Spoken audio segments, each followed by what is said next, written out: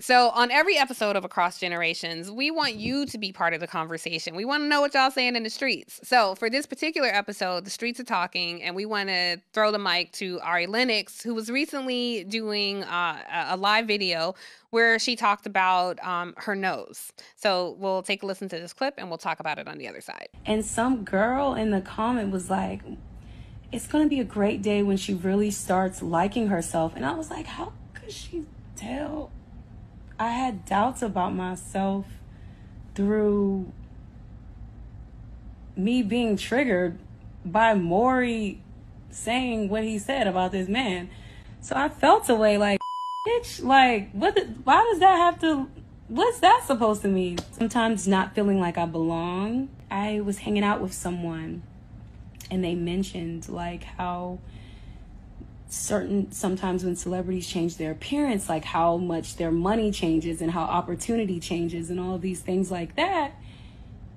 And the person basically was like, yo, like the same thing probably would happen to you. And I was just like, Jesus. So it's like a lot of things that have happened ever since I've became a singer. Cause there would be little things growing up like tunnel nose, all that shit. But like becoming like a singer that was signed, it just seemed like all of my insecurities just became heightened. All right. So you heard what Ari Lennox had to say, and she's a beautiful woman. I think you've met her, you know her, you've interviewed her. What's your take? I love Ari, and I hate that Twitter or the internet in general paints narratives about Ari or how she looks. I think she's beautiful. I've always thought she was beautiful, and I think Ari's actually a perfect example of somebody who has to represent for us. Because when I see Ari, I see me. Mm-hmm. So I'm always championing Ari, and whoever the guy is right though. The moment she starts loving herself, and I think we've seen it though, because now she's fit, she's on stage. Like I love seeing her go from 0 to 100 and argue with that fan who threw a bottle at her. Like I don't know. I love Ari. I love her too. Yeah. And I will say, what really pisses me off is when we have these negative comments about our edges, our nose, our lips. It ain't coming from white folks. The call is coming from inside the house. And that level of self-hate. Now, I do think that level of self-hate does directly come from the oppressor. But we carry that. And I want us to stop carrying that message. Like, see our beauty, you know, see. So if your edges ain't smooth, that's how you were born. That's the roots. That's the ancestors reaching across generations, reaching through you, saying, I'm here. Let that kink be your superpower and be proud of that kink, you know? Why do you think that is, Sasha? And what can we do to get out of that? You know, I think part of it is we're literally trying to have a conversation on a level that's so low that we're stuck in the mud around it, right? And I think part of that mud has been created in an environment that actually lifts up white supremacy. Regardless of what we say, we're in that space. I think the way that we actually have to deal with it is you got to rise above it. And so I always talk about you got to levitate. What does that mean? That means sometimes you've got to actually, that's why I think it's really important when we're saying self-love, to young girls that I work with and that I work with even through my organization, Southern Black Girls. Part of it is to actually start thinking about getting young girls to think about your identity is not set with somebody else defining it, right?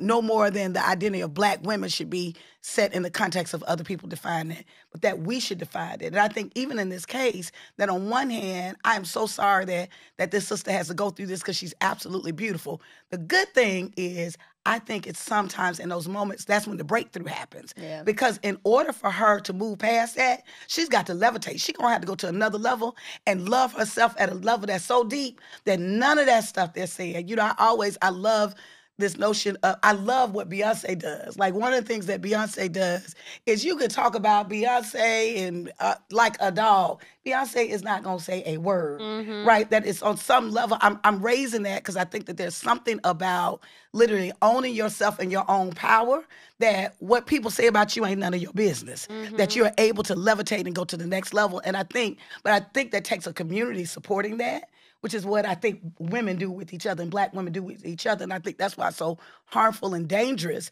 when we're out of pocket and we're tearing each other down, it has a different kind of impact. When a sister hurts me, a sister or brother hurts me, it's to the core. Yes. Right. But there's something. So I believe that we don't expect it. Because you don't expect it. I expect it from other folks. I don't expect it from my people. No, not at all. So I'm hoping that this sister recognizes, yes, there's an industry standard, but we ain't never been a part of that industry standard. Yeah. Right. Her very presence is shifting what that identity looks like. Right. Yep. I want her to own that because there's power in that.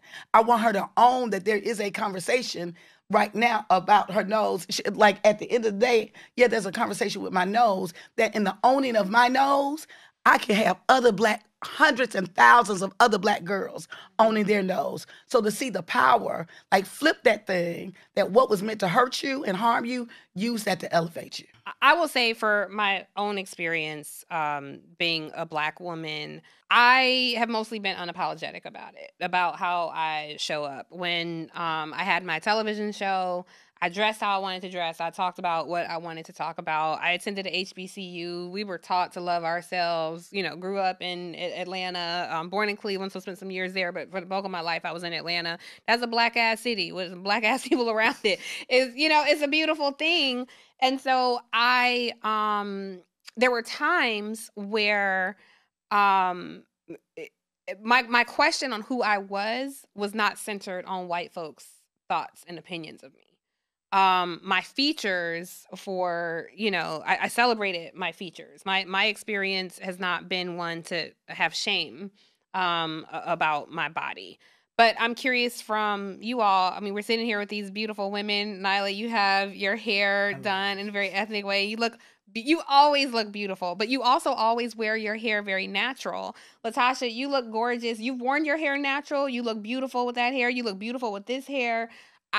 I'm sitting here surrounded by beauty. And I might have me some more hair tomorrow. As you should. Because I'm a Black woman. You should. I had a coworker. He worked in IT, and he used to call me the girl with many hairstyles. That's right. And it used to piss me off because he was white, and he would forget my name because I always came in with a different hairstyle. So he would just be like, "Oh, the girl with many hairstyle." And it's like, actually, no, my name is Nyla, and yes, I like to switch my hair up, But had we said that to you, though, it would be different. That's what I mean about our community. Yes. Like, you ain't earned the right to even joke with me like that. Exactly. My name is Nyla. Maybe Miss Symone, depending on how old you are. No, for real. I'm not the girl with many hairstyles for you. Yeah. But, it's funny because that was when I was working with a primarily white company. But then when I started working on Charlemagne's show, and he has like an all-female Black staff. So I walk into work and they're like, "Oh my God, the afro is so cute today," or "Your twist out came out good." And I would walk in feeling like, "Oh wow, like I'm so happy to be here."